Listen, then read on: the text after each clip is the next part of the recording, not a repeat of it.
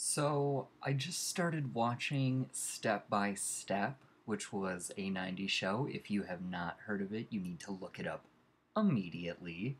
And it got me into this total 90s flashback kick, and I'm obsessed with it now. And everything from Snick to, God, I remember there was TGIF, like all of those ridiculous.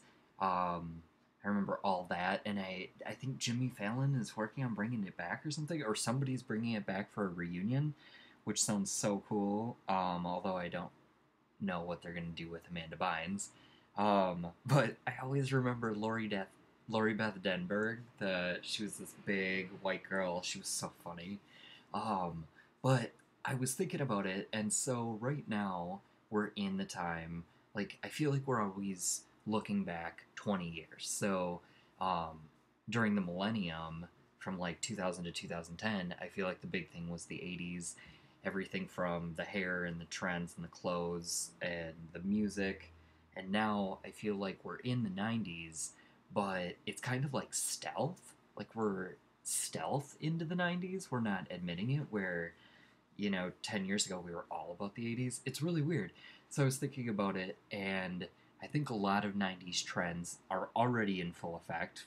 I mean, if you go into an H&M or any like retail store geared to millennials, it's all about 90s clothes and music and like the art. I love the 90s. I It was so cheesy and it had its time, but God, you think about it, and it came in and it was kind of dark, and it had the rap hip hop element, but everybody was wearing like monotone colors and there was nothing vibrant. But then at the end of the 90s, it's like Britney Spears and NSYNC and Bright Pink, and it like blew up with color and stuff. It was a cool decade. Looking back, there is so much cheese, but it's so good. It's so good in every way.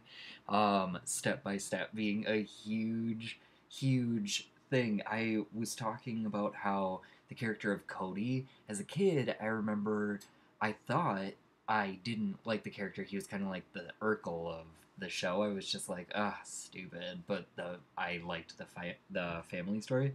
But now I'm rewatching it. Cody's the best, and they wrote him to be some like insanely smart, almost hippie, like a really cool guy. Like you could learn so much from him, and it made me think like our '90s cartoons and our '90s shows geared towards kids. Man, they really had cool messages, and they were done really differently than they do shows now. It's really interesting. You should take a look. Anything from, oh God, what was that one? It was about two brothers who both had red hair. It was like, oh, I can't remember. And then there was The Secret World of Alex Mack, and Clarissa Explains It All, and Ren and Stimpy, and Rocco's Modern Life. That cartoon was fucking weird. That was a good one.